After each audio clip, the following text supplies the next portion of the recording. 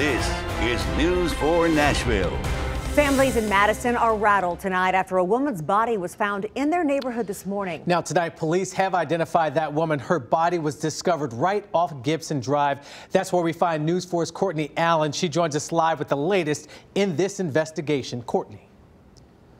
I mean, it's scary. Yeah, this road right behind me is clear now, but earlier today, neighbors say that it was lined up and down with law enforcement trying to piece together what happened here. I mean, it's scary. Honestly, it's shocking. I live right here, and it's pretty terrifying. Neighbors in Madison are on edge tonight after a woman's body was found right by their homes this morning. That's crazy. I don't really know what to say. I had no idea. This is news to me. Metro Police say the body of 32-year-old Tabitha Riles was found off Gibson Drive around 11 a.m.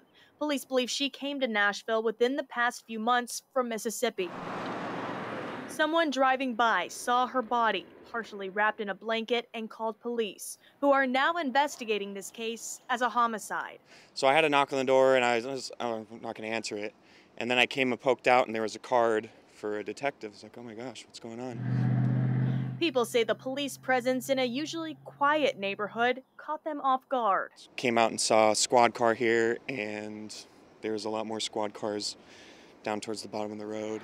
Police say it appears Riles died somewhere else before her body was left just off the roadway sometime between the weekend and this morning, in an area full of families, children, and young people. It's scary being a female and it being a woman's body.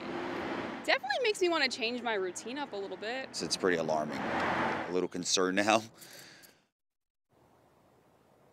Police say the cause of death will be determined following the autopsy. And neighbors here tell me tonight they're working to download any surveillance video they have to their phones to see if there's anything useful police can use. Live in Madison, Courtney Allen, News 4 Nashville. Courtney, thank you so much. And we will continue to bring you updates on this story on our News 4 app. Download it for free from your app store. Just search for WSMV.